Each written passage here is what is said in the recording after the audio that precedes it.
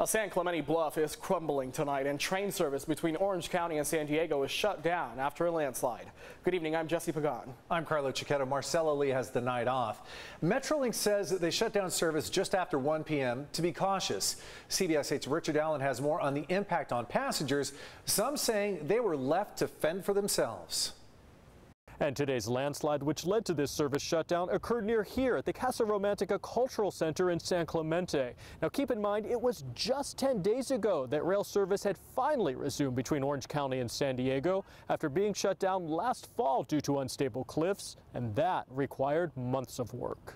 They came on and they said we weren't going anywhere because there had been a landslide on the tracks.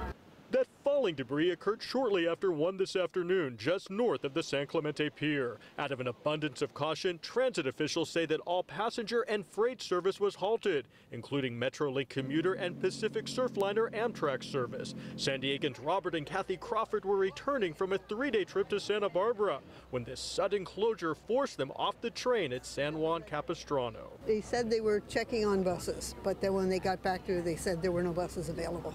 While Amtrak did start providing bus service between Irvine and Oceanside, those who were forced off at this stop at San Juan Capistrano say they had to fend for themselves. I'm not angry about it, but I'm very disappointed in Amtrak for their response because they just kind of let us all go. The Crawfords were lucky. Their daughter from Temecula was able to pick them up. It's very frustrating. OC resident Marina McCarran and her son were heading to San Diego for the first leg of a school field trip. I wish Amtrak would provide a bus and get all the people that are here down to Oceanside. This was especially difficult for Santee resident Jesus Montoya and his caregiver, Deborah Drosos, who came up to San Juan Capistrano for the day. We just wanted to get a fun trip, and we're stuck now. They say they were unable to find a handicap-accessible rideshare service to get back home. Hopefully that somebody comes and pick us.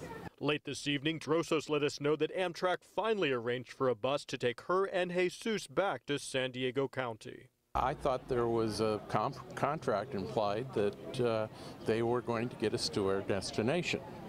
Fortunately, we found alternatives. And as for how long this closure may last, transit officials say that the tracks will only reopen once it's determined that safe rail movement can resume.